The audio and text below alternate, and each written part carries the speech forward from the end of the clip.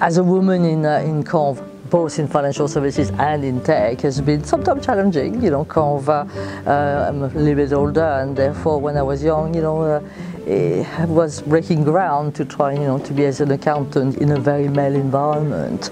But you just got to get on with it, and to kind of believe in yourself and find maybe support. There's always people who are prepared to sponsor you, to help you. In terms of gender, I think the important thing is to help each other. I believe very much myself as a woman that it's in a way my job to help other women as well. So mentoring is very important, and sponsoring young women to help them to grow into their role and get the confidence, because sometimes a bit of a lack of confidence which does prevent them from progressing.